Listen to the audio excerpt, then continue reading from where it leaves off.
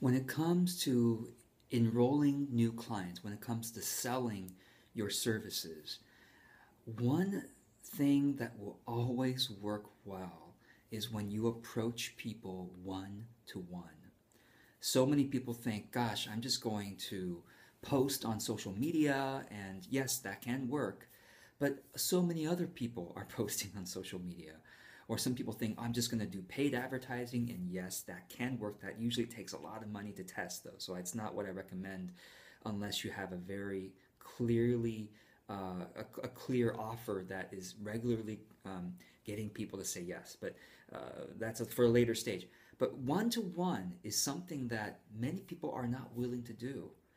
And if you want clients and if you want them sooner rather than later, you need to figure out a way for you to do one to one that feels good to you, that makes sense to you. So a couple of questions to ask is whom to approach about the one to one, and what do you offer them? These are two, and actually, I think a third question would be how setting a goal for how many people you're going to reach out to one to one. So let's kind of go through these questions very briefly.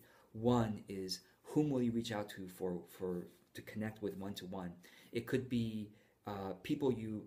A lot of people are okay starting with people they already know. If you're not, then we could talk about that next. But first, if you can, start with people you already know, friends, colleagues, past classmates, um, acquaintances you've met at a certain conference or a certain event that you've kept in touch with via email. Look at your address book, look at your phone book, okay, look at your email sent folder, look at your email address book, look at your LinkedIn contacts, people you already know, look at your Facebook friends, okay, and see whom you feel more comfortable reaching out to.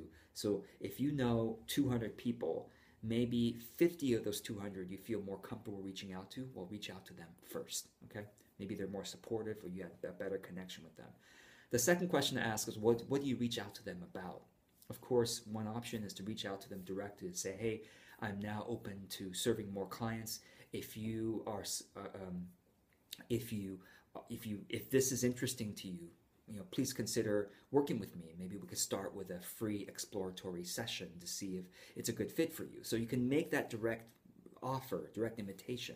Now, if that's too direct for you, another way you could say it is, hey, I just want to let you know I am working on building my business, and if you know anyone who would really benefit from this particular service, this particular offer, I'd love for you to send this message along to them.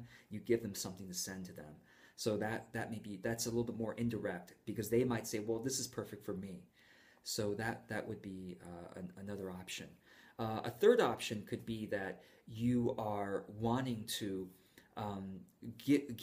gift actually a certain number of free sessions, in a particular time to say, okay, for the next month, I'm gifting 20 free sessions.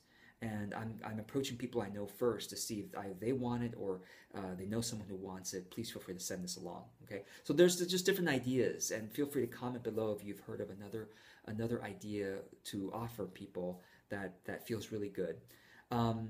The third question, of course, I mentioned is setting a goal to say if I can reach out to one person a day or reach out to 3 people a week, then I will have met my goal for the week. If you set a goal, you're much more likely to actually grow your business because you'll know that number.